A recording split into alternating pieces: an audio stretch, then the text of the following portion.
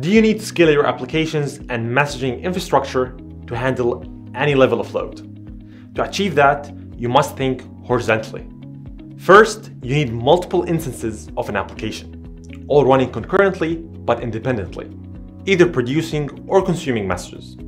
By having multiple instances, if one instance slows down, or worse, stops, it doesn't prevent the others from carrying on. And if 10 instances can't keep up with the workload, you simply bring in 10 more. With MQ, it's very easy to scale applications like this, all connected to a queue manager. However, it's not just about the applications. Ultimately, you may get to a point where a single queue manager reaches its limit. Here, you may need to scale out to multiple queue managers, and this gives you two big benefits. One, you can balance the application instances across them, distributing the workload and maximizing performance.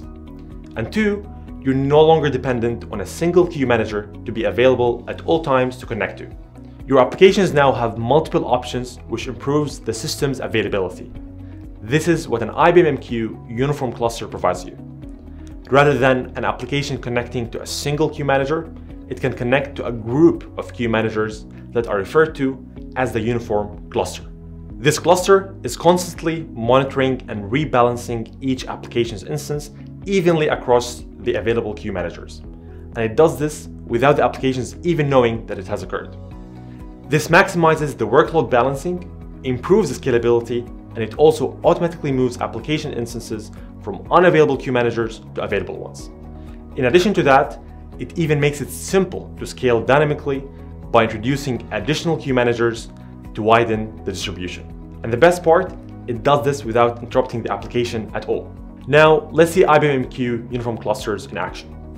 Once the queue managers have been set up, they monitor the number of instances of applications connected to the queue manager and communicate with each other to detect any imbalance.